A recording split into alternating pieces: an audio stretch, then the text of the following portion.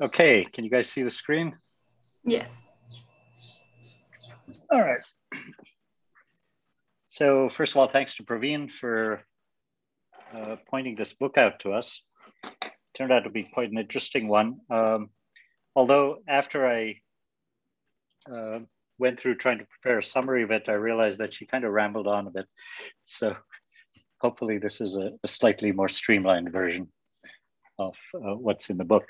So it's a book called Science of Can and Can't, a physicist's journey through land of counterfactuals. And you may recall that Praveen had raised this whole issue of counterfactuals, I think back in Santander. We were starting to talk about this idea. And that's what the book looks like. You can get it on Amazon. It's not too expensive. And this is what the person looks like. So very young. And you can go on YouTube and watch a bunch of YouTube videos about various discussions in where she's involved. So start with some very basic core concepts. So this ties right into Praveen's interest, which is complexity and complex structures. So we experience complex structures in the universe, and they seem to persist. And what Chiara points out is that the laws of physics are not especially designed to maintain complex structures. The laws of physics themselves are only designed to maintain very simple elementary particles. That's one of the core basic points here.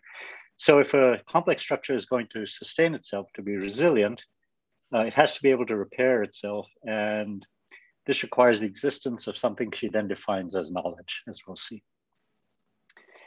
She defines knowledge as resilient information. All these concepts we'll come back to, which requires something called an abstract catalyst. And these catalysts can be created either by a non-purposeful process of natural selection or by purposeful process of thinking. This might all sound very abstract right now, but we'll come back to it. She defines information as a physical property and defines certain kinds of things that carry information as information media. And they depend on this possibility of transformations. So one of the key things about counterfactuals is that counterfactuals are directly associated, or physics is directly associated with this issue of the ability to perform transformations on things. Talks about energy as an abstract physical property of something called work media. So information is an abstract property of information media, energy a property of work media, and she makes a connection between energy and information. Points out that work media are in fact a kind of information media. And then this develops a unifying link between information theory and thermodynamics. Okay, so those are some of the core things we'll come back to in a little bit more detail. She also points out that physics is stagnating, or claims that physics is stagnating, because there's an unspoken sort of stipulation, agreement amongst people that for something to be really well explained, it has to be formed in terms of the laws of motion and initial conditions like Newton's laws and so. She claims that this leads to the deep misconception that once you've specified everything that exists in the universe and how it evolves, what happens to it, then she claims that people think that, well, that means you've explained everything that can be explained. And she points out that that's not true. Then she says this narrows the scope of physics. It ignores other kinds of explanations, which are essential, and creates barriers against people adopting counterfactual explanations. We'll get into that. Claims that a counterfactual-based approach to science will dramatically overhaul our way of looking at the world. So what is a counterfactual? A counterfactual is a fact, a statement about what could or could not be, what could happen or could not happen, as opposed to what is. So when we look at observations and data, we're talking about what is, and we're trying to determine what underlies this data, and that's about what is. Where she's saying that to understand the universe, you have to think not just in terms of what is, but in terms of what could and could not be. And then points out that this notion of counterfactuals is essential to be able to understand things that we currently don't understand necessarily very well: information, heat, workflow, knowledge creation, and so on. The counterfactuals that matter to science are about what could or could not be made to happen to physical systems. So what's possible or impossible. And they're fundamental because they express essential features of laws of physics. And as an example, the possibility that you can take energy and transform it from one sort to another to perform a useful task would be an example of a counterfactual. The fact that you can do it is the normal thing. Yes, I can do this, I do this, and I do this. But the possibility of doing it or not doing it is what she refers to as counterfactuals. And as a simple example, if you run a computer and you have a set of operations and you have an answer, you can't explain the answer, what the computer is doing, or what the computer is, by just specifying that it does this computation and this computation, this computation. You need to explain what the possible computations you could do with a computer, and if it were programmed in many different ways. So expanding it from what you actually see happening to what you could make it do. Okay. And then she talks about two fundamental kinds of counterfactuals: the possibility and impossibility of performing a transformation. So basically, in order to go from anything to something else, you have to do a transformation, and it's the possibility of doing that she's interested in.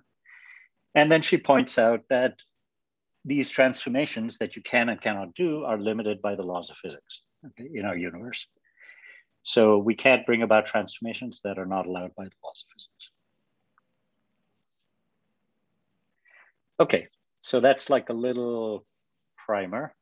And then she's got 7 chapters, and I got a little summary of each of the chapters. Chapter 1, she gives them different names, but to me, chapter 1 is about system resilience. What is it that makes it possible for complex structures to arise? So the universe is made up of elementary constituents, electrons, quarks, etc. And due to the laws of physics, most of the things that arise are impermanent. So when they go to a the collider, where they do these things where they're trying to discover elementary particles, they do an operation, but it appears and it disappears. It's very, very tenuous. But there are some fundamental particles which happen to remain continuously in the world. And she says the laws of the physics are basically designed in such a way, or they have the property of sustaining these particles. On the other hand, if you combine those particles together to form aggregates or complex structures, the laws of physics are not specially designed to preserve these aggregates. And that's because they're only suited to preserving elementary ones. But the moment you put things together, they're constantly interacting due to forces with the environment. These interactions cause small structural changes, and they introduce errors, and then the structure decomposes and goes back down. So we think of this as, something like entropy or something in the universe. But the basic point is, once they revert to fundamental particles, they remain fundamental particles. They're not necessarily further destroyed. So you can build up something, and then it goes back down to fundamental particles, build it up again, so on.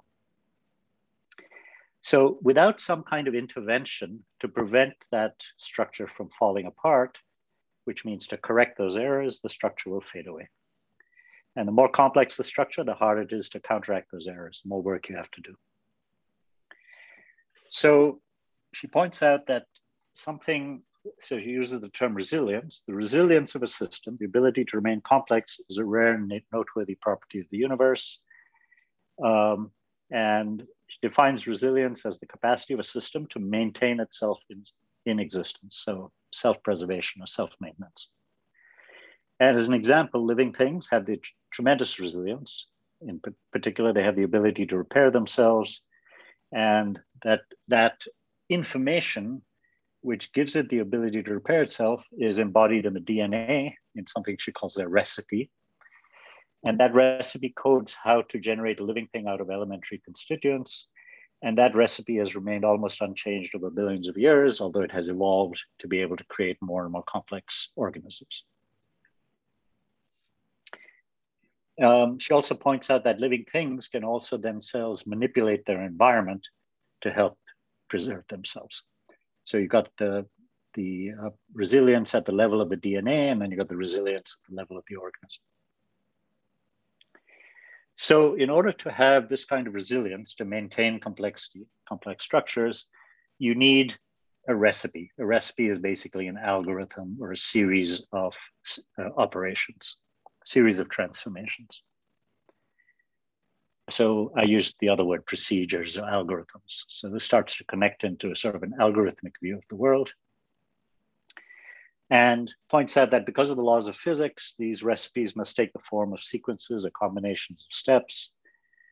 And then the question is, how do these arise out of elementary constituents, which themselves know nothing about how to create complexity?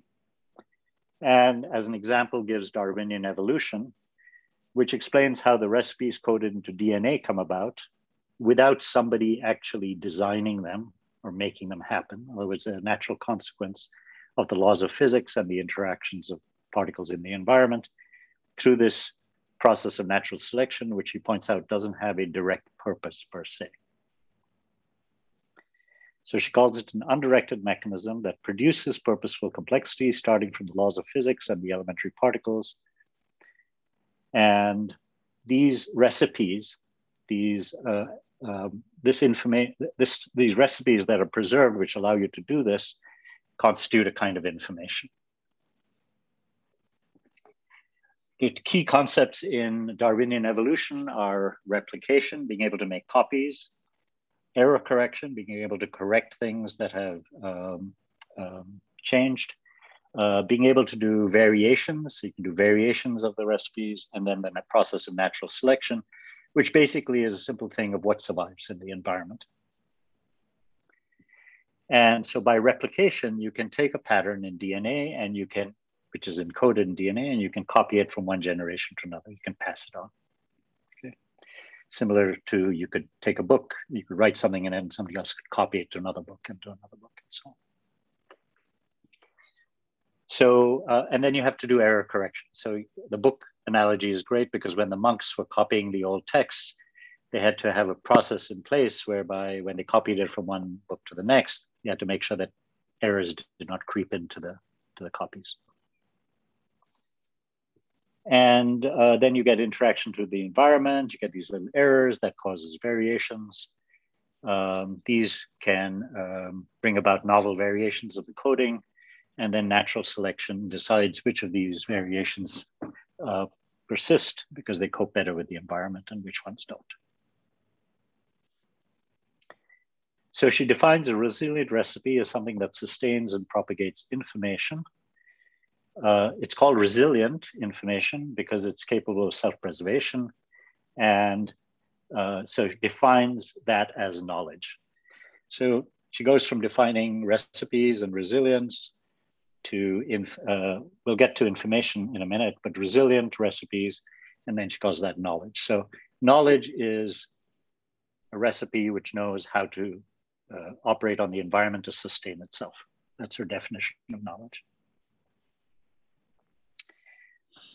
So resilient info keeps itself instantiated in physical systems. In other words, it maintains itself by encoding certain facts about the environment and the interactions of particles with the environment. And by keeping that information about what's successful, that what's successful is what distinguishes between helpful and non-helpful changes. Okay. And then she points out that this definition of knowledge, because it's directly related to physical things that happen and to algorithms that are sustained by particles of matter, it becomes a topic of physics. So you can even study knowledge, the evolution of knowledge, okay? Because it's directly a consequence of this arising of complexity and maintaining of complexity. And then she defines knowledge as the most resilient stuff in the universe. Okay, so if knowledge is a resilient, a recipe that knows how to sustain itself. How can it be created? Two ways, she points out. One is accidentally through Darwinian selection or non-purposeful selection. And the second is purposefully through thinking. So there's a difference between accidental variations and purposeful variations that human beings or animals do. So that knowledge of thinking is embodied in physical supports like our brains, bits of paper, books, the internet, etc. And then she does a connection to Popper, who basically pointed out that knowledge creation starts with a problem, proceeds by, which is the contradiction to be resolved, which is like the environment you have to survive in, proceeds by imagining some tentative solutions. That's sort of like a random variation where you test, where you say, well, it could be, what if I vary this, or I vary this, or I vary that? And then it's followed by testing and error correction to improve the solutions. The analogy when you're doing thinking is criticism. So you have discussions and debates, and you point out what might be workable and not workable, and so on. And then she points out that knowledge by thinking can potentially reach farther than knowledge that by random selection, because knowledge by thinking is capable of doing some kind of jumps, which might not be possible in the natural selection process. Okay. Points out that the laws of physics do not guarantee the creation of knowledge, but they do allow it to happen. I'm sorry, this should say they do not prevent it from happening. Okay, not they do prevent it, they do not prevent it from happening. And points out that when we're talking about the possibility of something, the possibility of the arising of knowledge, that's what she calls a counterfactual. The fact that knowledge is there is a fact, but the possibility that knowledge can arise is a counterfactual. Okay. Then goes on to point out that knowledge creation by accidental natural selection, like Darwinian selection, can stagnate because it's incapable of jumps. Every time you have a variation for that new organism, it has to be able to survive in the environment in order to have another variation, and so on. Whereas knowledge creation by thinking can perform jumps because you can have a whole bunch of bad ideas out of which could suddenly emerge a good idea. So the bad idea doesn't necessarily have to be able to survive in the environment. It just has to survive long enough in the thinking process for a good idea to emerge out of it. Okay. So physical explanations in physics, we express what we see in terms of some explanations of what are unseen. And all explanations have primitive elements. Okay. She points out that if you base your explanations, typical explanations are based on primitive elements, but if you base them in primitive elements, then you can always ask what's the primitive element forming that, and goes on and on and on. You basically have turtles all the way down, right? So as a result, depending on what level you're trying to understand something at, you have a different explanation. Okay. Each of these is sort of a conjecture. So at the Newtonian level, you have explanations about the universe. At the quantum level, you have explanations about the universe. At the string theory level, you have explanations about the universe. And you have to sustain all of these different explanations, and they all have to somehow be consistent with each other. She points out that in physics, there's a tendency to not permit explanations that involve counterfactuals. That's a big beef in this book. Okay. So as I said before, there's an unspoken stipulation that you have to formulate your physical theories in terms of initial conditions and laws of motion. And these have been very successful. They've led to quantum theory, general relativity, which are current best theories. But because this narrows the barrier, creates barriers against counterfactual explanations, it tends to lead to a sort of reductionism where you have to have multiple levels of explanation. And taken literally, if you take this to its logical conclusion, it seems like you could never really arrive at a sufficiently satisfactory explanation, because if you have initial conditions, then you have to ask what caused those initial conditions, and it becomes sort of an infinite regress. Okay. You also then have to ask the question, what would have happened in the universe if a different set of initial conditions had been present. Okay, and that's a counterfactual. So you can't just, you're not just asking about this universe, but what other possible universes could have arisen if the initial conditions had been different. Okay. Oh, and then you would also need to explain why the dynamic laws, the laws of motions, are the way they are. Why are they restricted to be that particular set of laws and not some other set of laws? Okay, so this leads to limitations in physics. Hoshin, do you want to pause a little bit to see if Sure. anybody has a question on that chapter, because it's a lot. Good point.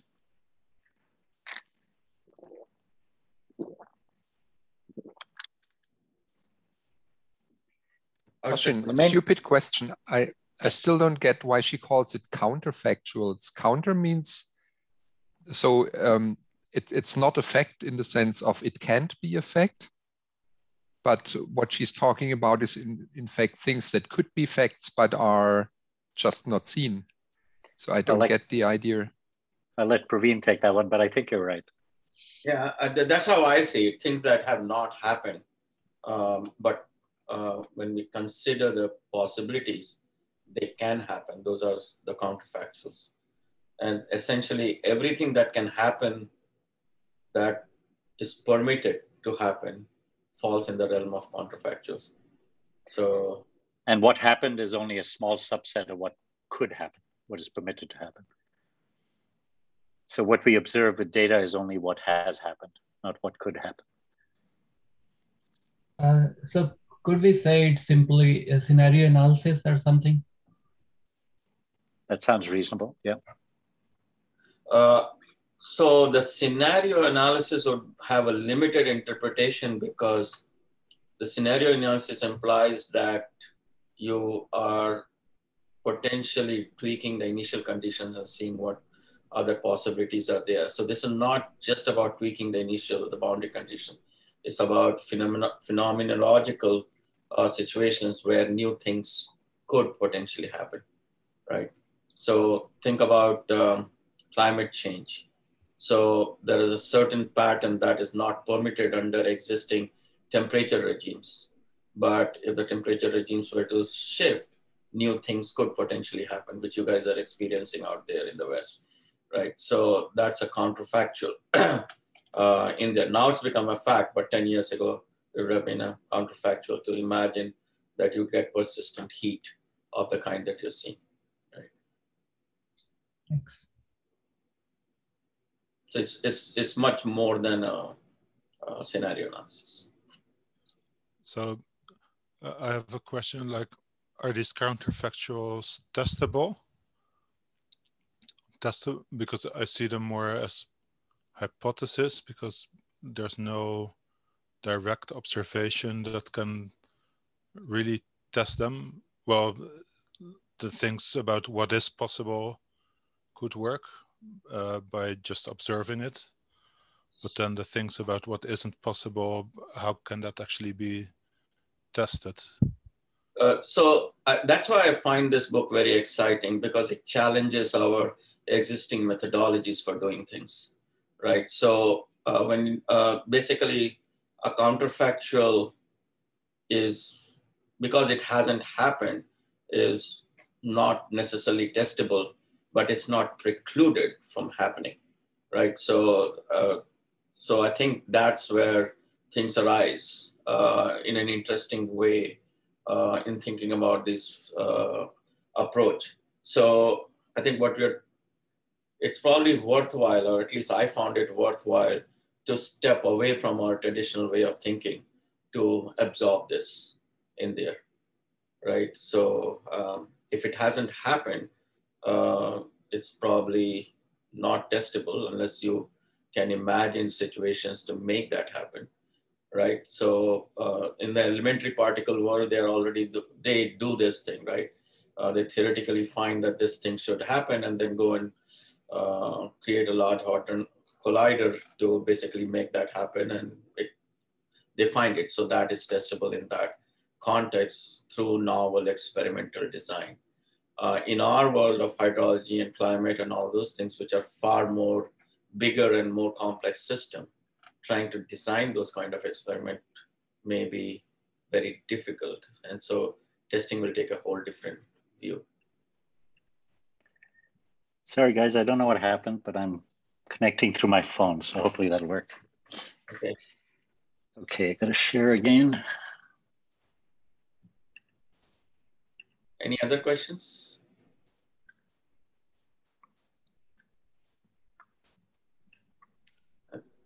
Well, I think, yeah, Herman? yeah, it seems to me like the book is leading us to the definition of something of a bigger value. Like we could perhaps classify or provide a value to something that has more information than something like a level of energy or something that you measure, or heat in a body, or a living organism. But I don't know if she gets to the point at which she defines a level of importance to things that have more information or knowledge than others. Yeah, I don't know. I think my takeaway message was that this is a very early way of thinking about it.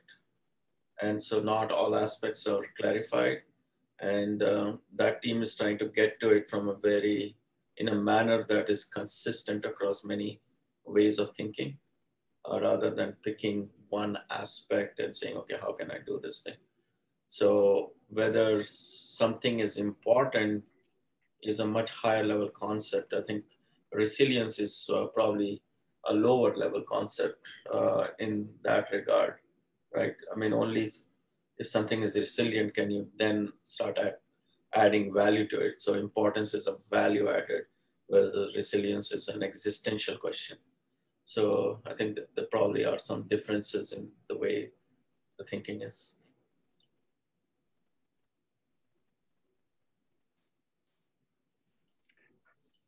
Okay, so she goes into chapter, I'm not going to spend a lot of time on this, but goes into a bunch of limitations of trying to explain things using laws of motion. I recommend you read the chapter. But things like, she goes to this explanation how you can't use laws of motion to explain a simple transformation like addition. That you can't accommodate the impossibilities, things that are impossible, the possibility of choice, free will, there's a bunch of things she goes through in this chapter, and that it can't capture counterfactual properties. So as an example, she goes into quantum mechanics and thermodynamics. I'm going to leave aside quantum mechanics. You're going to have to read that chapter for yourself, but I will cover the thermodynamics aspect of her arguments. Okay. And then she points out that all of the properties central to understanding life and how it arises and sustains itself are essentially counterfactual. So physics has been typically had a lot of success with dealing with particles of matter. And the difficulty has been when you start to try to use physics to explain more complex structures like life. So yeah, okay. So principles like conservation of energy are about counterfactuals. And she points out that so as an example, when you talk about conservation of energy or the conservation of mass or anything, while that is not a law of motion, it's still a very powerful way of explaining the universe. So it doesn't arise as a law of motion. It's not about initial conditions and so on. But it's still a way of explaining the universe and saying these are fundamental. So these are principles that seem to be more primitive or more fundamental than laws of motion.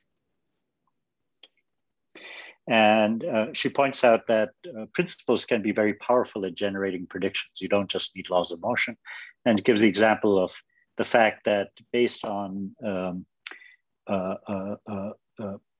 principles, they were able to predict the existence of the neutrino. So it was not a prediction based on laws of motion, it was based on a counterfactual argument. Principles also appear in Newton's laws, so some transformations are impossible. In the first law, third law, that to every action there must be an equal and opposite reaction. That's a principle, not a law of motion type of formulation. And she says the challenge is to place counterfactuals at a more primitive level, more fundamental level than the laws of motion. So if you could do that, she claims that this would open up physics and provide a much more powerful basis for discovery and understanding. It would solve some of these problems of infinite regress. For example, it might be possible to explain why the universe happens to be in the particular state it is without having to refer to initial conditions. Okay, that arises out of principles and not as a consequence of a very specific set of initial conditions. She gives an example of chess as, for explaining counterfactuals, pointing out that, for example, let's say you take a chess game and you get to a draw. You got a single king on one side and a king and a bishop on the other side. Now you could try to explain this using laws of motion and initial conditions, going back to the beginning of the universe, okay? So a draw is basically says you can't get to a checkmate, right? So the game ends, that's the end of the game. So it's expensive. You'd have to require this very massive amount of computing. It misses the point, which is that it doesn't really explain why it's a draw in the first place. And counterfactual explanation would be there's some rules of chess. According to these rules, only some moves are possible, others are impossible. And as a consequence, it's not possible for you to get to a checkmate. So it doesn't matter what the initial conditions are. We're right here at this point in time with this arrangement of elements, and because of the rules, we cannot get to a checkmate. And that's a counterfactual explanation that doesn't depend on laws of motion and initial conditions. Claims that this explanation is both more exhaustive and specific, doesn't need to involve the rest of the universe, the minds of the players, the psychology of people, and so on. And you can use it to make predictions because you can predict that from this situation, you will never get to checkmate. That's the prediction. It didn't require laws of motion to do that. Well, assuming that the players stick to the rules of chess. So there's some differences to a counterfactual explanation as opposed to a law of motion explanation. One is that it doesn't look like a story unfolding in time. It just simply says there are some things, transformations, that are possible, others that are impossible. It's independent of time. It doesn't matter how long it has nothing to do with how much time it takes for that system to evolve, the chess game. And basically it requires you to think about what can and cannot happen. Okay, so that's her basic, I went through it very quickly, but there's a whole chapter is basically trying to point out why the classical approach to trying to do physics is limited. I'll take a pause there and see if anybody wants to bring something up. I have a quick question. So in a system where we don't know the dynamics, we still might need some observations, right? Like in the chess game, to know what moves are, or what are the rules of the game, or the dynamics of the system, right? So to know what transformation are possible or impossible to know, right? But if we don't have observations, then we don't know anything about the system, right? So we still need to describe the system in terms of what is possible by observations. I mean, I completely agree. If you don't have any observations on the universe, you can't even start considering it or contemplating it, right? But the point is, she's saying rather than trying to just limit it to discoveries about the laws of motion, you try to expand that to the discovery of what transformations are possible and impossible. Okay, so that is in absence of having a law of motion that describes that system, or that put boundaries on the system. I don't think she's leaving out laws of motion. She's just saying that they're not everything. Good point. Thank you. She's trying to point out that that the focus is on transformations, understanding what transformations are possible and not possible. Right.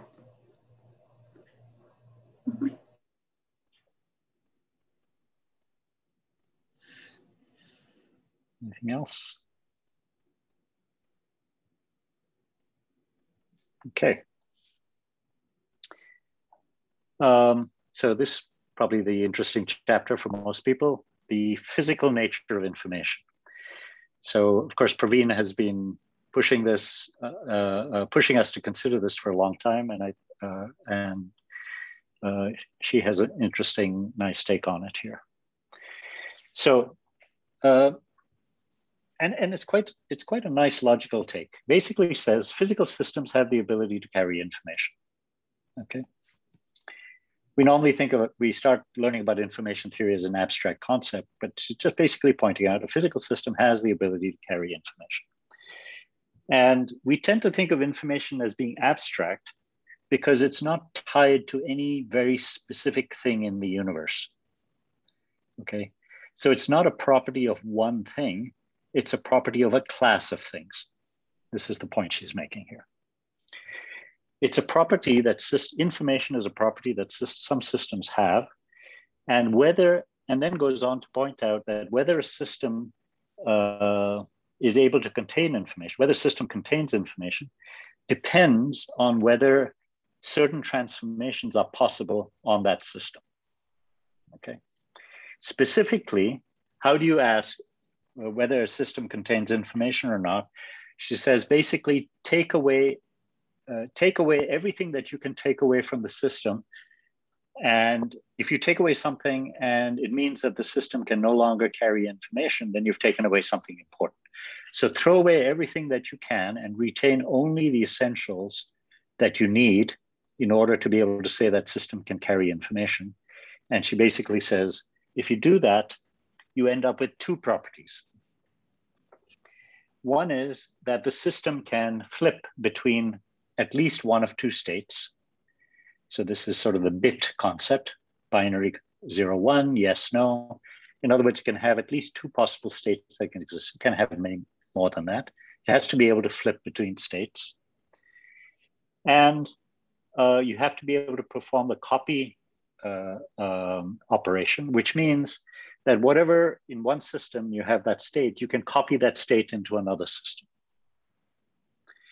So just the ability to flip by itself is not information. If that information cannot then be transferred from one system to another, then it's not information. So information has this property of being able to be propagated from system to system by the copy operation. Okay, so two things: flip and copy. And any physical system which has the ability to do these two things, do a flip operation and a copy operation, she calls information media. So all systems that have the ability to do this are called information media. Anything which cannot do that cannot carry information.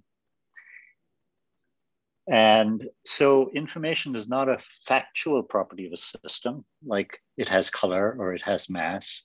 You don't say it has information. You say the information, you say the system is capable of carrying information, right? It's a different way of talking about it. So it's a counterfactual property. The system has the possibility of carrying information. And whether it has that possibility or not depends on those two properties. So not every system is an information medium. And furthermore, the ability of a system to carry information or not depends on the laws of physics. So it's not like just something which is independent of the laws of physics. The laws of physics determine what kinds of systems can carry information, and the laws of, based on whether the laws of physics allow that system to do a copy and flip and copy operations. And goes on to say, here's a counterfactual statement: in a universe where there was no system in that universe that had both copy and flip operations, information would not exist. So let me pause there, because that's a kind of a key critical part of our argument.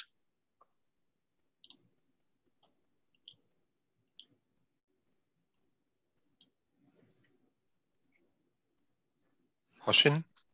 Yes. May I ask a quick question? Yes. Are you there, Uwe? We can't hear you.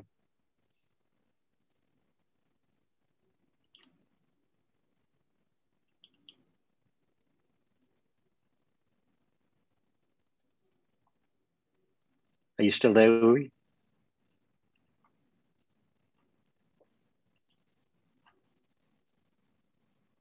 Somebody else in the meantime? Just a quick comment. I mean, I found this characterization in some ways bringing down information to its essence, right? And also generalizing it. The way we think about information, either we think about in terms of the Shannon's characterization. Surprise, yeah. Or the more abstract that it is anything that we learn. Whereas this one is not anchored on either of those. It just gives a more precise and more intuitive definition of information, that there should be more than one possible things that can happen. Only then we have information. You have complete certainty, then you don't have information. That's consistent with Shannon's definition, right? It makes it very physical. Yeah, it makes it very physical, exactly. And then you can then talk about information in physical systems rather than in just communication thing, or just as a statistical aspect or a statistical attribute of a signal. So I see Uwe's back. We didn't hear your question earlier, Uwe. Okay, yeah, I got kicked out somehow. So I was just wondering whether this copy property is not a property of an outside system that does the copying and not that system itself. Could be both. The system could make copies of things within itself, or it could be something outside that's copying it. Yeah, I think, so sorry, go ahead. Didn't mean to cut you off. Oh, in living things, when DNA does replication, that would be like doing a copy operation within. It depends on what you're calling the system, of course. But. Yeah, go ahead, Praveen. I don't know if you're going to mention this, but she talks about measurement essentially being a copying operation, right? So basically saying when you're measuring something, you're copying the state of that system in there, right? And therefore it's a propagation of information. So suppose you were out there in the field and measuring stream stage, and the stream stage is changing, and therefore it contains information. And then when you are just documenting it as a number in your spreadsheet, you're copying that information and you're creating information in your spreadsheet. And so this copying is a pretty broad concept in there. Replication is the other word she uses. It's right. Copying, yeah. Okay. I wanted to ask a quick question. In the first chapter, or maybe long before that, so there is a sentence, something says like, if you have a computer and there is memory, so you can store like different types of information, but if it comes like all filled, so that indicates you have no information. So I want to take this analogy in terms of in regards to a book, which is like you don't change anything, you just read the book. So does it mean like book does not have any information? Or how do we relate this with Shannon's concept, like with certainty, there is not much information or any information? The other thing I was thinking of as you were talking about was that if the tree falls in the forest and there's no one there to hear, it doesn't make a sound, right? I mean, these are the sort of paradoxes that people have to deal with. But it seems to me that information has to do with something that is conveyed, right? It's contained and conveyed. So there's sort of that concept that if you can contain it, but if it's not conveyed, it doesn't have the ability of being conveyed somehow, it's not information, according to this definition. Yeah, I'm not saying it's correct. No. Yeah, but there is a more trivial interpretation of this. Imagine two books of 200 pages each. One has all complete blank pages and the other one is printed. So the one which is printed has information, the one which is blank does not. And that information in the printed is arising because of the black and white pattern. If you didn't have the flip between a black and white or any other two possible states, this book would not contain information. So it is containing information because of the pattern. For that matter, if you look at Hoshin's slide, if it was all white, it would contain nothing, but the flip between black and white is creating the information, right? So. But it's the fact that I'm copying it when I read it that makes it information in some sense. Because it was black and white and I wasn't looking at it, it would sort of be the tree in the forest kind of thing. It will still contain information, not just for us. Yeah. So, I mean, definitely there is a need for an interpretation mechanism, right? I mean, if there is a pattern and you cannot interpret it, it doesn't have the information for us, but that pattern itself is containing information for whoever is interpreting it in certain ways. Right? Although she does go at length to point out that this definition of information doesn't require a subjective component. That's true. And yeah. It doesn't require a subjective component, but it probably requires interactive components. It just requires interaction, yeah. Right? And so that was the thing that we have been trying to exploit with signals in natural systems, right? If basically there's temperature and humidity, they are interacting in some way, that is related to information. It's natural, whether however we want to think about it is irrelevant in there. So that's one example. So, sorry, Hoshin, but go ahead.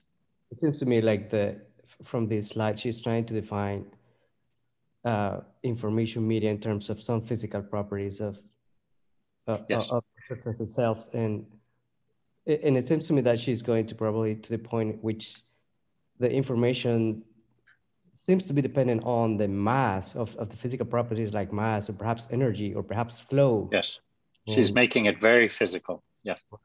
Right. Yeah, her whole point is to make these things, which are normally considered abstract, to be actual properties that can be studied by physics. Yeah. Sure, thanks. Actually, this sort of extension of what we were just talking about is that information media have the property of being interoperable, meaning that whatever flip and copy operations you can perform on one media, you can perform it on another media. So the same information could be carried and conveyed in one medium, could be carried and conveyed by a different form of medium, which could have a completely different kind of structure. Okay, so the information itself is not tied to any specific physical media. It can be propagated through or contained in or expressed by many different kinds of physical media. And all of those kinds of media are what she calls interoperable. Without this idea of interoperability, you wouldn't have the ability to have computers. And then this is just repetition. The laws of physics govern which computations or transformations can and cannot be performed. Computations and transformations are basically the same thing. And because computers embodied in physical supports, this gives rise to the possibility of the universal computer. So the idea of the Turing machine and the fundamental computer, which can perform all possible physically allowed computations. And points out that so you can have all possible physically allowed computations, whatever they are. These become an object of the study of physics. And in principle, all such physically allowed computations could be then studied in terms of some elementary computations. So you try to discover what's this universal set of fundamental basic operations which subscribe to the laws of physics, which are controlled by the laws of physics, and then you can build more and more complex operations out of them. And so the moment you have interoperability, you can have a whole possibility of many other kinds of transformations, things like information technology, life, which involves reproduction, intelligence, thinking, all the higher level things which typically were not part of the realm of physics, she claims now become part of the realm of physics. And then this is the point I mentioned earlier, that if you use this approach of counterfactuals, you no longer need to think of information in terms of meaning to somebody. So it's no longer subjective. Basically, if you can copy something, it doesn't require there to be an observer or a conscious subject or somebody who's thinking about it to perform that operation. The fact that the operation is copied from here to here just means that information has been involved. Take a pause right there. So the main concept here is this idea of interoperability, which makes possible more complex operations and the possibility of something called a universal computer.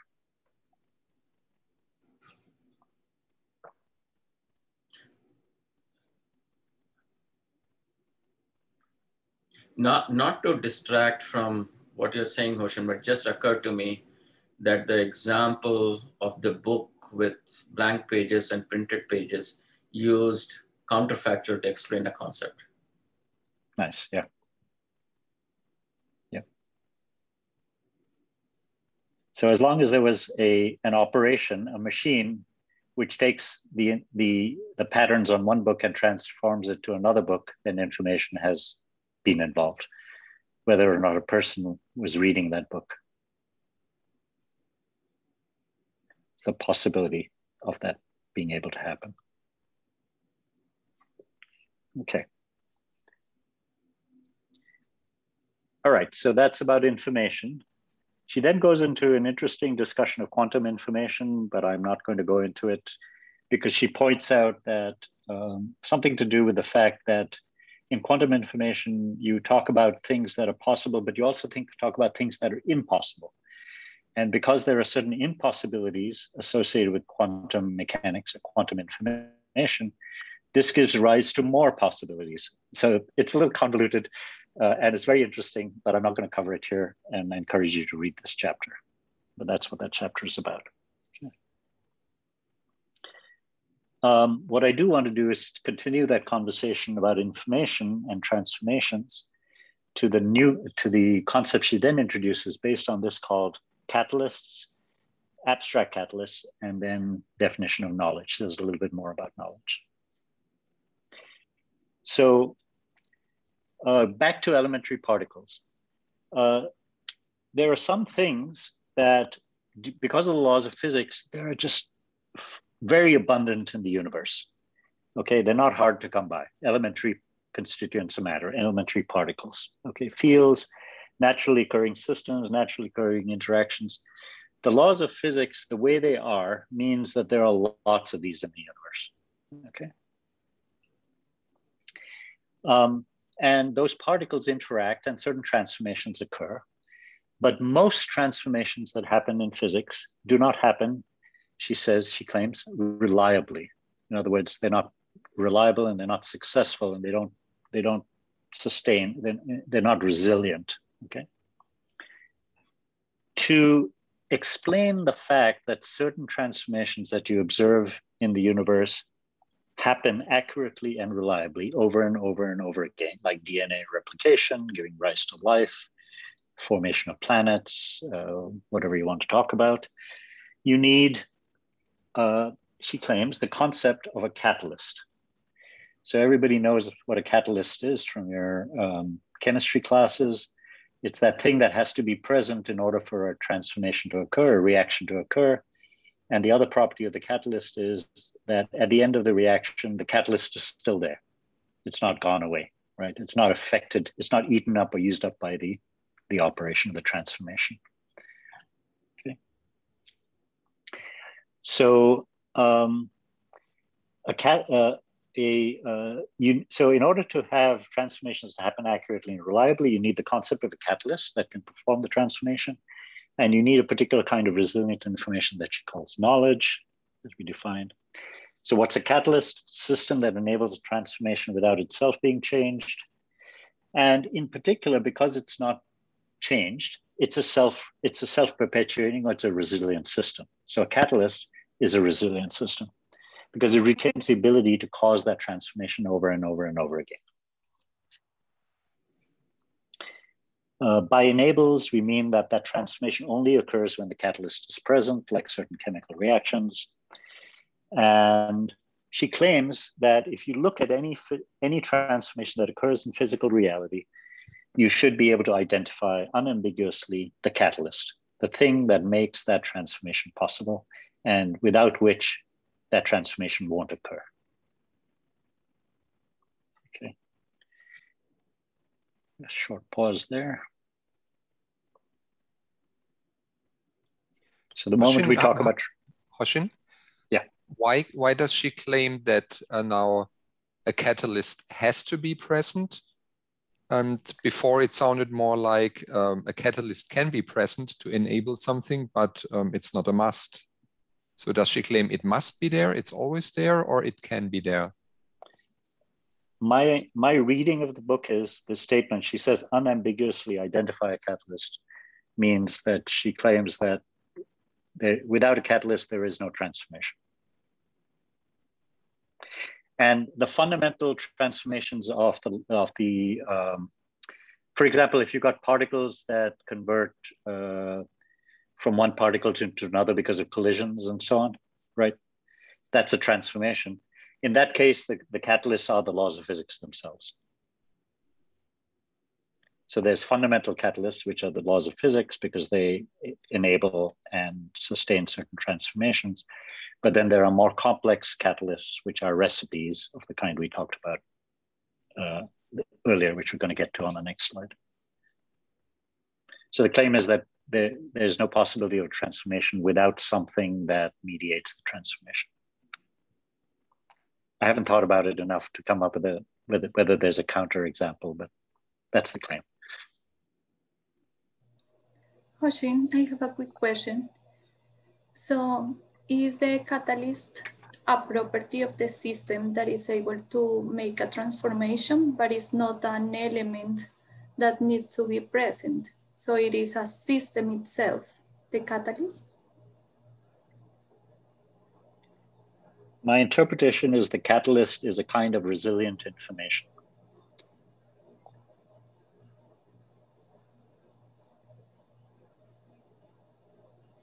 But it's a little ambiguous because it could be just a property of raw constituents, right?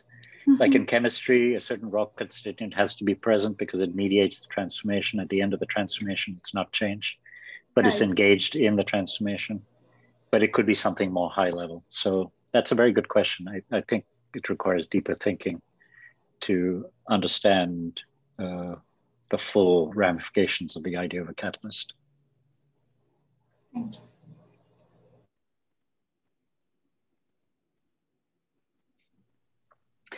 So from the idea of a catalyst, she goes to the idea of an abstract catalyst. So she claims that system resilience, the ability of a complex structure to sustain itself, requires the existence of something she calls an abstract catalyst. And that abstract catalyst is exactly the recipe that we talked about before, the algorithm, like in the DNA, which is sustained there, which is the recipe for bringing about the transformation. And that's what she calls the abstract catalyst, right? The recipe to be able to make a cake. So an abstract catalyst is a catalyst that is both resilient and can be copied. So whereas a catalyst previously, the chemical catalyst we're talking about was a catalyst, but it wasn't necessarily something that was copied because it wasn't information media per se. In this case now, which is talking about is an abstract catalyst, which is an extension of the concept of catalyst in that it's both resilient, means it's self-perpetuating, and it can be copied from one information media to another. It's like a blueprint of a building. I mean, there you go. It can be sustained and you can copy and make as many buildings as you want out of that blueprint. So it's abstract because its identity doesn't depend on the physical system. It's a property of systems per se, and it's resilient because it remains instantiated, it survives. And since we called resilient information knowledge, then essentially abstract catalysts are knowledge. Okay. And then just this definition doesn't require a knower. So it's, again, just like information is a physical property of the universe, this definition makes knowledge a physical property of the universe. Okay. So this challenges a lot of the notions that we have when we are thinking about hydrologic process and prediction and all that, because I mean, to us, knowledge requires what we know, but in this case, it's just a property of the system that we're studying. Right.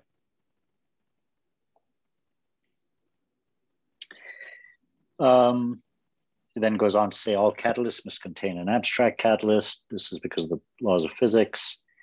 And the catalyst must have the structure of a sequence of steps, and that's because of the laws of physics.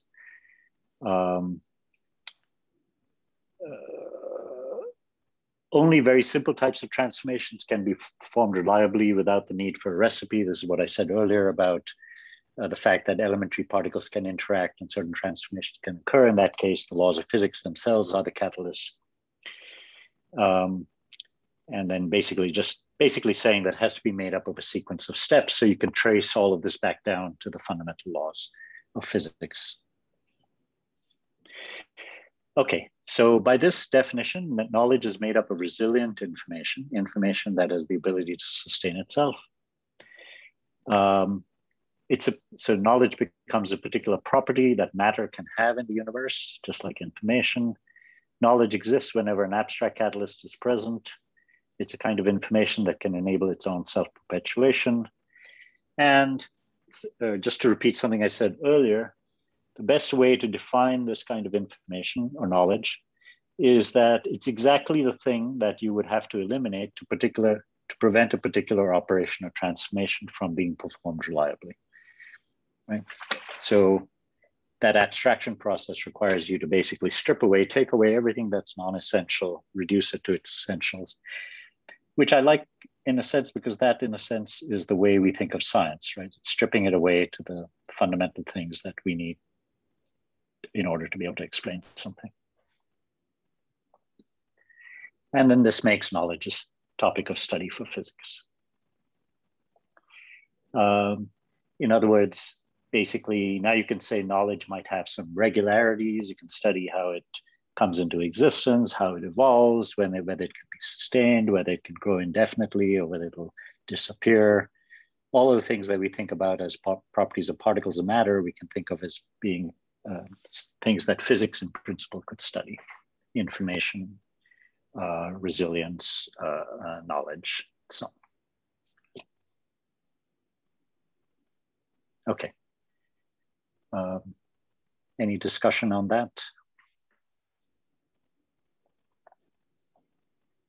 We have a long way to go in this last part. Yeah, okay. So now she applies this idea to thermodynamics.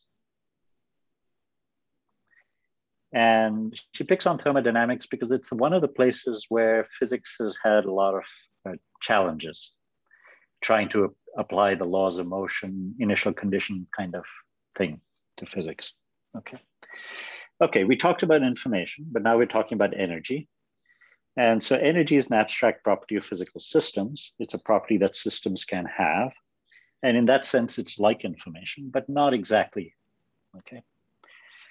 Energy is subject to the law of conservation of energy, first law of thermodynamics. Energy is interchangeable from one interacting system to another. This is kind of like information. Information can be moved. So you might think that in energy systems are interoperable. But she points out that due to thermodynamics, we know that energy systems are not actually fully interoperable. Okay. This is just a statement that the conservation of energy principle is more general than any dynamical law. And then that the laws of thermodynamics provide the theoretical foundation for heat engines, just like the laws of information provide the theoretical foundation for computers. Okay. So, as I said, interchangeability of energy in energy systems might seem similar to interoperability of information media, but it turns out that only some of the systems that embody energy are interoperable with respect to energy exchanges, in the sense that if you take information from one media and transfer it to another media, you can then take it back. Okay, you can copy it from here to here and you can copy it back to here without it being changed. Okay, but that's not true of energy systems. So in the law of thermodynamics, you have two types of energy transfers, things that are called work-like transformations. Work-like transformations are reversible, right? Like when you lift an object up and you give it potential energy and you bring it back down. Pulleys, levers, all kinds of things. So these are work-like transformations. These are reversible. They can be undone. And any type of system, energy media, which can do reversible transformations is fully operable. Okay, you can transform the energy from here to here and then you can take it back. But heat-like transformations are considered to be irreversible. They cannot be fully undone, which means that once you do a heat-like transformation, some capacity to continue to do work is lost. And this is what we think of as entropy in thermodynamics. She points out that this is not something I'm very familiar with, but she claims that the second law of thermodynamics becomes ambiguous when applied to engines that operate at nanoscale, because at that scale, the distinction between work-like and heat-like transformations becomes a little bit more ambiguous because of the size of the particles, I guess. And the requirement so in heat-like transformations, you have possibility of some reversibility, but the possibility of irreversibility clashes with the laws of motion, because the laws of physics, the laws of motion, and so on, basically require that you can start anywhere and you can basically reverse and go backward all the way to the beginning of time or forward to the end of time. And so they require full reversibility, whereas thermodynamics brings up this possibility of not having full reversibility. There's a long discussion of how people have tried to address this issue. One being that to basically think of them as statistical operations. And I'm skipping that entire discussion over here. You can read about it. But basically, she points out that if you use statistical explanations for this irreversibility, that it's due to laws of large numbers and so on and so forth, that you get at best an approximate law. You don't get and physics wants exact laws. She wants laws to be exact. The laws of motion are exact. So she says this results in approximate laws of physics and laws of thermodynamics, and finds those to be not very satisfactory. So then she brings this concept of counterfactuals to bear and says we can instead look at thermodynamics from a counterfactual point of view. And we can consider instead the possibilities of types of transformations. Remember, we had two types of transformations, work-like transformations and heat-like transformations that we need to deal with. So Lord Kelvin and Max Planck proposed that you could instead address the second law of thermodynamics by saying that it has to do with whether certain transformations are possible by certain means only. Okay, so not just talking about the transformations, but the mechanisms required to make those transformations possible. So that means a particular transformation is possible by a certain means only, and you cannot do the reverse transformation just by the same operations, right? So if a particular transformation is possible by physical means, if you cannot, you may not be able to do the reverse transformation using only physical means.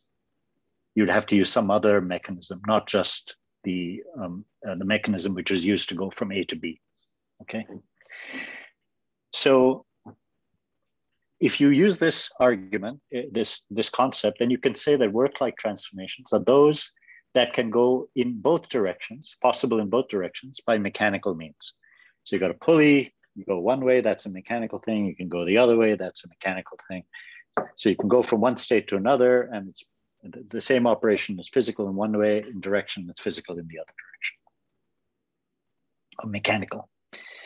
Whereas heat-like transformations are going to be defined as those that are possible only in one direction by mechanical means, but you cannot reverse them using only mechanical means and nothing else. You have to do something else besides something mechanical in order to reverse them.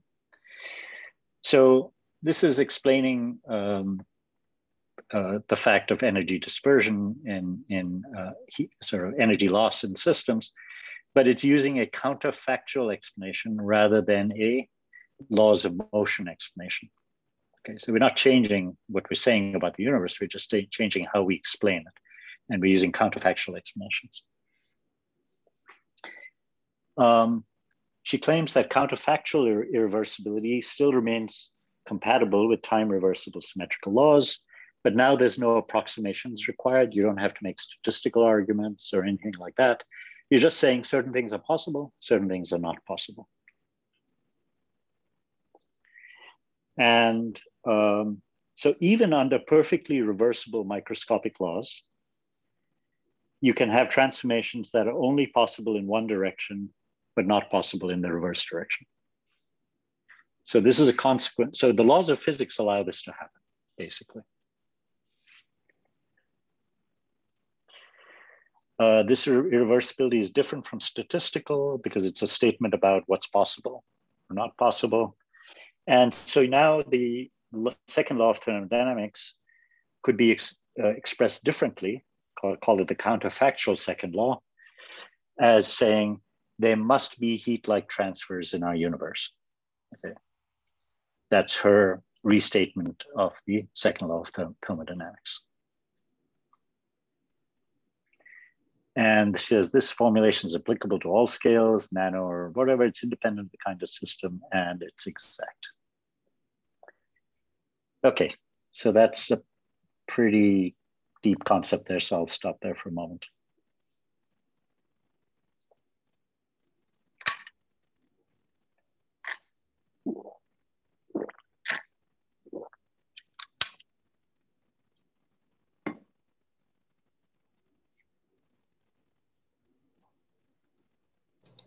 So we're not changing anything about the universe, we're just changing our explanations of it. Hoshin, quick question. Is it fair to make an analogy of these concepts of work-like and heat-like, saying that work-like are the ones that are physical reactions and heat-like those that are kind of chemical reactions, like in chemical reactions when you cannot have reversibility? Is kind of the same concept? I don't think it's entirely physical because you can have loss of heat through friction, which is a physical operation. Mm-hmm. So there can be some physicals that are not work-like, but heat-like. Right.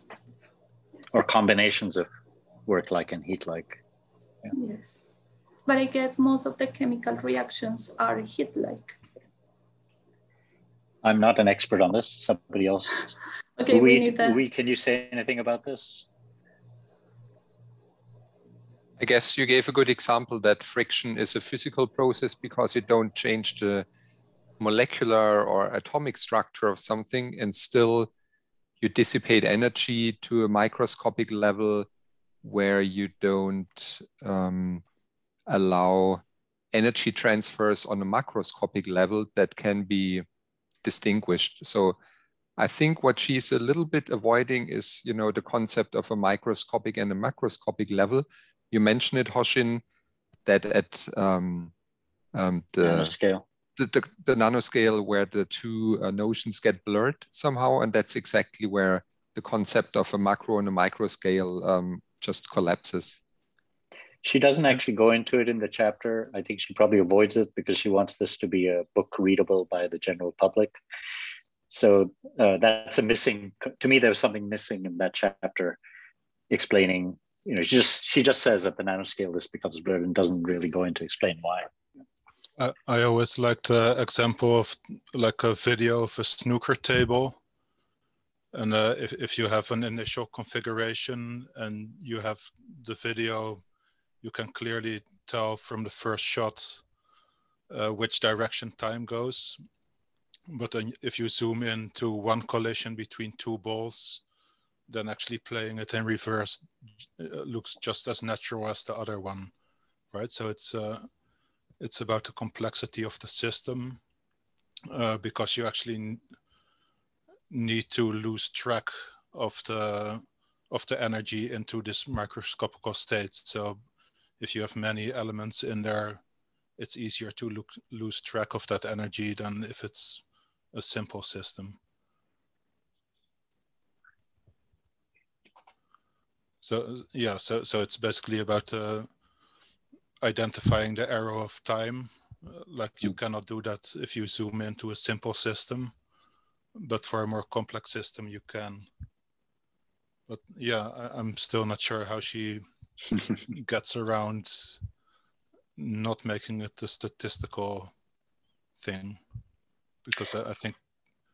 Well, yeah. I think what she wants to say is that you define things as being possible and impossible. And then you build your explanations based on possibility and impossibility rather than based on statistical arguments of probability. Yeah, but I always understood that entropy can decrease momentarily. It's just very unlikely. But yeah, maybe. And that's the argument she's trying to counter, I guess. But I'm not saying it's completely clear to me. I'm just saying that she's trying to make an argument about possibility and possibility versus probability. Yeah. Because she wants an exact explanation as opposed to an approximate explanation. And I presume these are things that the physics community is debating. Yeah. Okay. So then there's a link between thermodynamics and information theory. It says work media are in fact information media. So any work media, which is something that can transform energy from one place to another, and you can bring it back without any loss, right, of ability to do work. It's like information media, but information media are not necessarily all work media. Yeah. So there's a similarity between reversible energy exchanges and copying transformations, because you can do them in both directions. Which means that systems that can perform work-like transfers of energy can also store information, right? It's just information stored in the form of energy. And this links, she claims, this links information theory of computers with thermodynamics, heat engines. And then there's videos that you can go online where she's now exploring this possibility, where she said this suggests the possibility of a more general branch of physics, which links information theory and thermodynamics. Possible that you could then arrive at fundamental universal principles that are more fundamental than the laws of motion, and the laws of motion arise out of them, so to speak. And this then raises the possibility of something which we now are comfortable with, the notion of a universal computer. This would be the notion of a universal constructor, okay? Where instead of it just being about information, it's about actually making things. This possibility was first proposed by John von Neumann, and a universal constructor would be a machine that is capable, or a system, sorry, that would be capable of all physically permitted transformations. This goes beyond computation to construction, and all the operations that this system would be able to perform are all the operations that are thermodynamically allowed, such as cooling systems, biological, self-reproduction, all kinds of things like that. Oops, sorry. And I believe you can, I believe Leela linked in our information about this meeting, a link to a video where Chiara talks about universal constructors. And I haven't watched that one yet, so I'm not sure what she says. But I know there's a whole bunch of videos where people are talking about the possibility of going from universal computing to universal construction. So creating sort of the ultimate machines.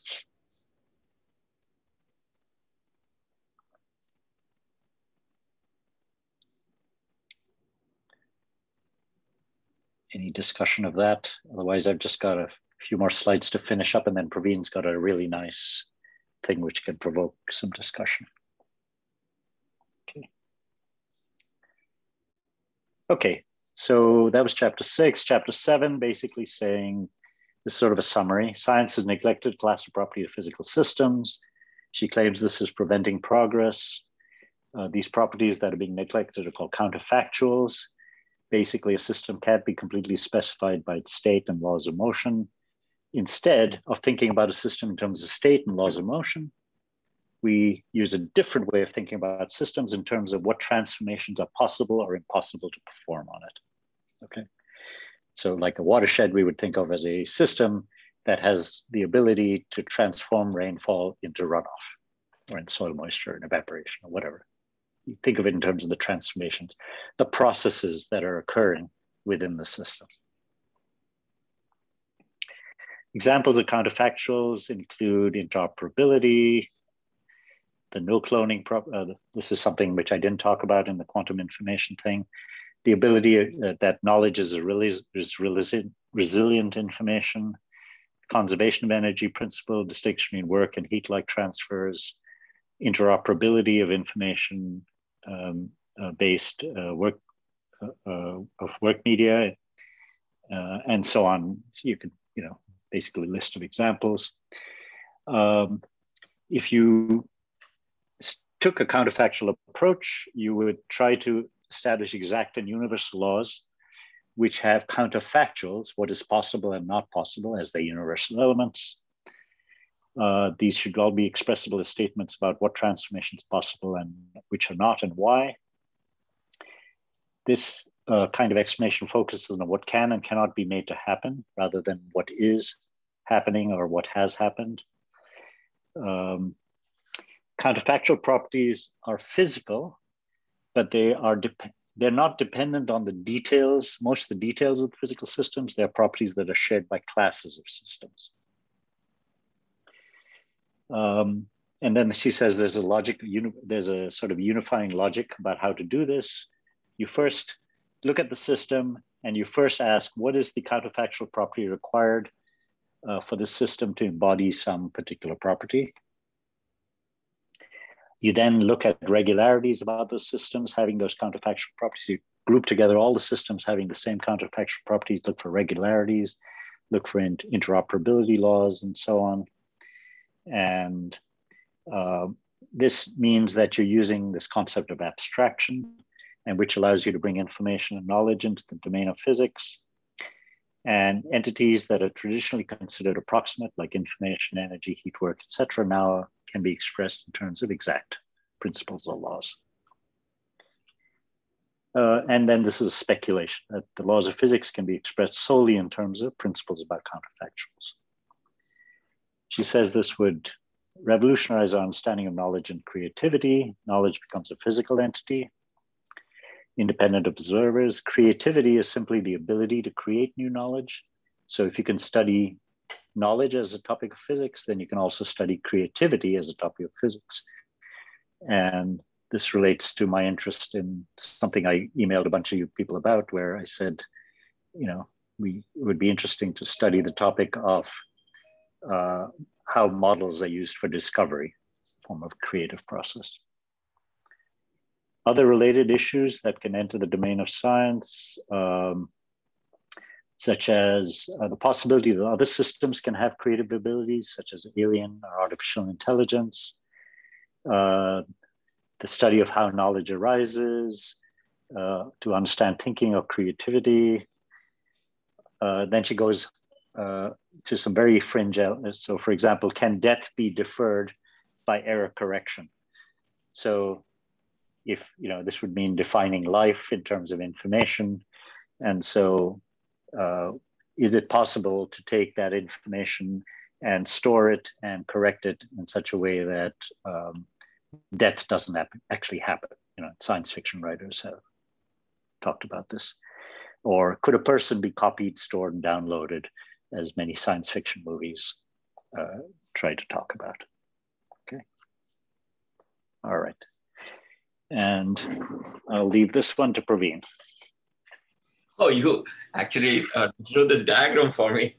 Yes, I liked it so much. I wanted it to be a part of that record. Thank you. So before I get into this thing, I just wanted to point out that about a decade ago, I had written a paper. I'm putting the UI in the chat box. It's called Typology of Hydrologic Predictability. And that paper basically talked about two types of predictions. For lack of anything better, I called it type F and type N. And type F was essentially predicting the future of a trajectory. And that's basically trying to predict based on initial conditions. And type N is basically predicting the phenomena that are possible, novel phenomena, basically trying to think about what is possible, even though that may not be happening as we observe it, right? And my argument was that we need both. And the type N is probably a stronger hypothesis, because if you pose a hypothesis of an emergent phenomena that this thing should happen, and if it happens, or you can make it to happen, then that's a stronger way to predict and have veracity in your prediction. And so that is essentially a counterfactual, because it hasn't happened and you're trying to say what can happen, right? So some of that argument goes into this diagram. Think I was... Praveen, if I could just, so all of technology basically, right? Human technology arises in some sense out of counterfactuals. Right. Yeah, and I'm gonna talk about that in this context okay. as well. So what I was trying to do in this thing after I read the book was to just think about the world or the universe as you may. And it has two possible things, which is what is not possible and what is possible, right? And so what is possible has to be consistent with the laws of nature, whatever they are, whether we know them and have articulated or yet to discover, right? And within that, there are two possibilities, which is what has happened or has been observed, and then what is not yet observed or documented. And that what is not yet observed or documented could be because it hasn't happened but is possible, or it hasn't happened because it's not possible, right? So it's forbidden by the laws of nature and therefore we haven't observed it, or it hasn't happened. So my question then was basically, what are the implications of some of these things not having occurred? And these things not having occurred is because are there stronger barriers of activation energy to overcome for this to happen, which has naturally not happens? Or these are ones which require confluence of interactions that have not yet happened, or are not persistent. They may happen episodically, but they have not been persistent. But some of them are being made possible through human ingenuity. So for example, nature would never have built the computers as we see it, but computers are not violating any laws of nature, right? And so we are building them. So they're consistent with what is possible, but they are essentially a counterfactual from what we know 100 years ago, right? But they have been built. Having said that, I mean, there is natural computation, which is what quantum computers are attempting to exploit. They are exploiting the natural way in which nature computes. And so for our purpose and harnesses, so that is technological marvel, and that analogy can be carried out to all possible technologies that we develop, right? We build based on what we know, layers and layers of knowledge and design. So that then goes into this green and purple space, what is not yet observed, but is possible, and what has happened and observed. And so you take the union of that space and start thinking about what is possible. And the biggest example is climate change, right? So we are in an era of climate change as humans, which we have, as humans have never seen before. And so what we are going to see is a combination of what has happened before and what is possible but has not happened before. So this is a whole big question. Is this coincidental on initial conditions? Or is there higher likelihood of incidence due to other related interactions? Do you cross certain activation thresholds? Do you create new interactions? Do you create new patterns of persistence of these interactions that give rise to it?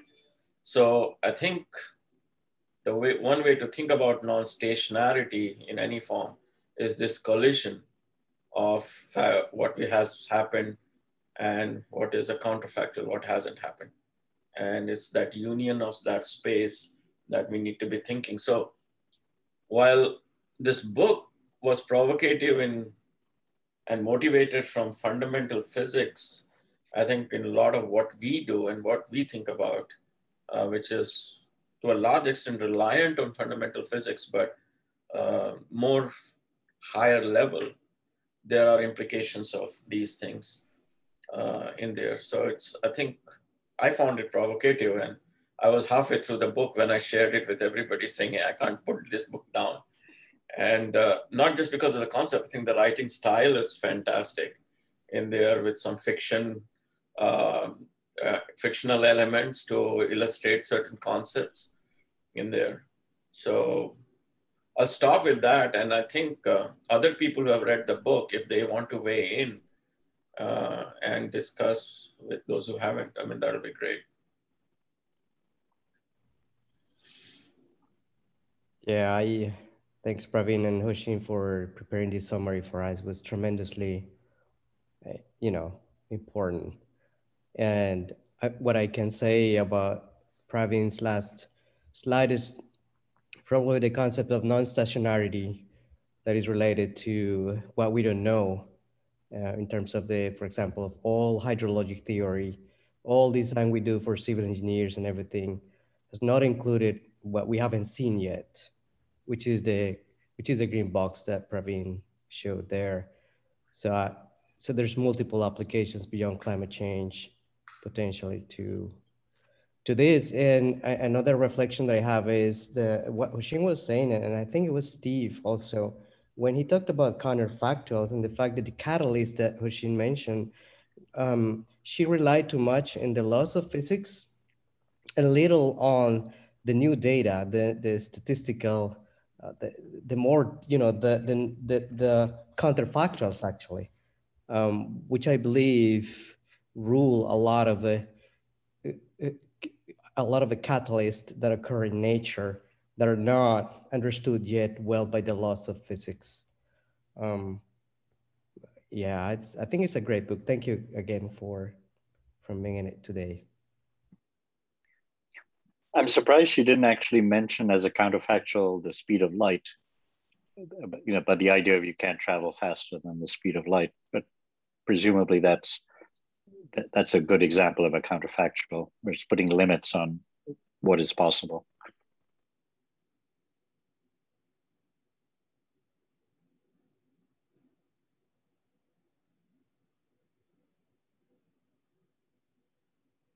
Anybody else wants to say something? Wayne?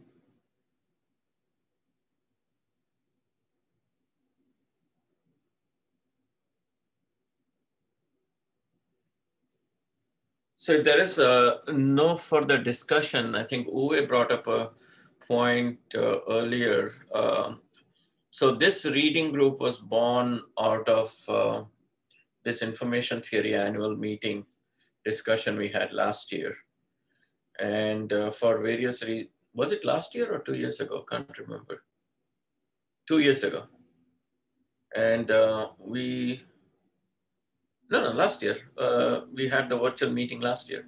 Yes, last year. Last year, yeah. And so this was a way for us to read about new things, think about new ideas, connect with each other, rather than on an annual basis. It looks like we cannot have an in-person annual meeting again this year because of all travel restrictions and so forth. But we didn't reach a consensus whether we should do it virtually. And I think last year's virtual meeting was well done and useful. So I was thinking we'd try to do it again, maybe like over a 2 or a 3 day period. We did it over a 2 day period, right? So 4 hours each, kind of a thing. And think of a theme. So it will not be a series of presentation, but thinking about this unknown emerging space of the linkage between information and physics and artificial intelligence and scientific discovery. I think there's in their own ways independent concept, but there's a lot of overlapping space where we could start exploring. So I'd like to hear your thoughts on it. I don't know if Ben is willing to organize, but it's probably very easy to do, so I can do it.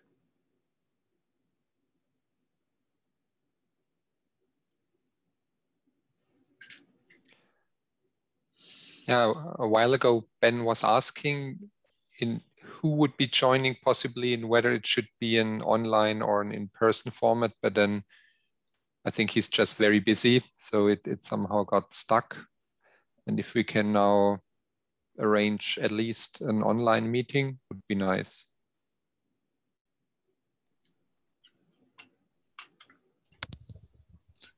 Yeah, I would also be interested in joining an online meeting.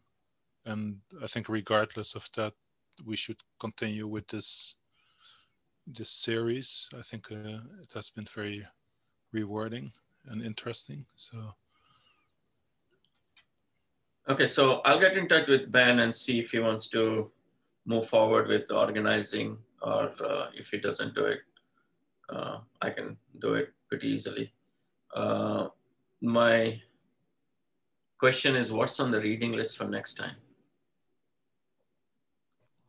Yeah, that is a good question. So we have 2 options. One option is to keep discussing this book if something else appears, or if somebody else has ideas. And also then he volunteered to host the next meeting, whether it is the next one or the after one. It is about the method. It is not right here. I'm gonna share it in the chat box. Okay. Hoshin, can you send this nice slide to me? Thanks. We can't hear you, you're muted.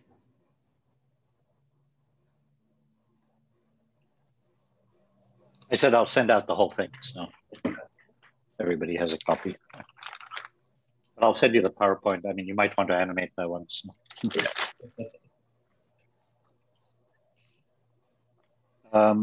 Oh, who was going to talk about symbolic regression? That was a good one. Yeah. Yes, Dan. Oh, Dan. AI Feynman. Yeah. Yeah. So I guess the idea was to highlight the link between the method that's proposed and Solomonoff induction, which I guess is the information theory link. Yeah.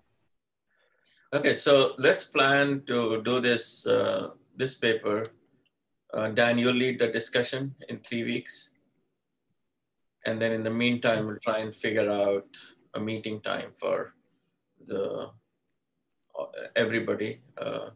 And does anybody have any date restrictions right now? I mean, I'm thinking it could be like previous times, the first week of August kind of a thing.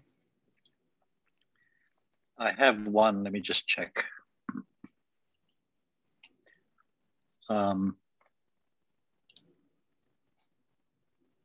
First week of August looks good.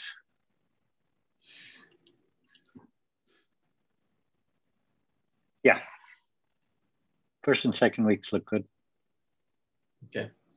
Yeah, there is a small, how about last week of July? Does anybody have a problem with that?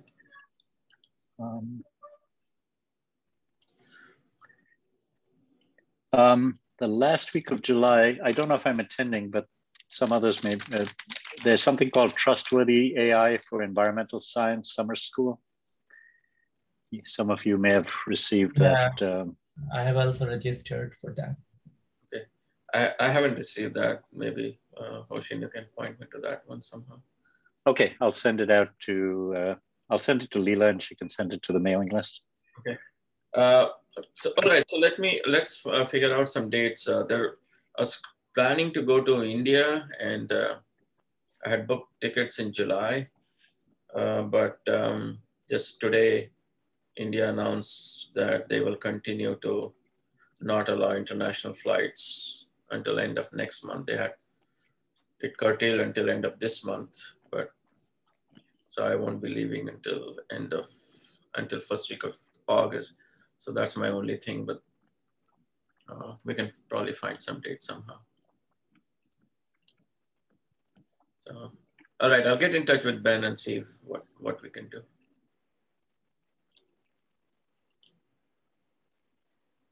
Leela, I just put it in the chat window. Yes, I will share it with everyone in the email with the recording session. Yes. Thank you, Professor Kumar. Thank you, Hoshin, for the awesome description of the book. It was a very good suggestion, and it was a delight to read it. So thank you, and hopefully we'll see each other in 3 weeks. Thank you. Thanks. Bye. Bye. Uwe. I know you said Friday was not possible.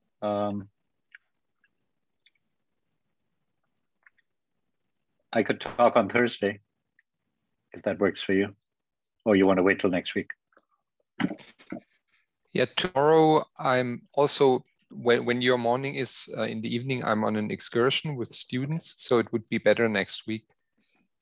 Okay. And what's really interesting, I just looked into the symbolic regression paper, and they actually, work on the same problem to find out how unknown functions could be found out or approximated in a parsimonious manner. Right. It's really interesting. Nice paper. Yeah. Mm-hmm. Yeah, I like the fact that because they connect a lot of things, including algorithmic AIT, algorithmic information theory, and minimum description length principle, and so on. One of the comments I didn't make earlier was that I'm really getting intrigued by the connection to computer science, with all of this stuff. That's what I also read. I'm halfway through this Why Does Deep and Cheap Learning Work So Well paper. And that's also very, very useful. So I'm starting to connect the dots, I think. Yeah. I struggled my way through, going through all these elementary operations and seeing what they're doing in terms of information. Yeah. And it was worth doing all the footwork. Yeah, we can talk about this next week or whenever you have time. All right, sounds good. Yeah, there are some nice, very obvious patterns appearing, but now they have been encoded in my brain, these patterns. Okay, sounds good. Yeah, I'll take a look. I'll have more time to look at it before we talk then. All right, sounds good. You guys have a good weekend. You too. Say hi to Mary. I will. Bye. Bye.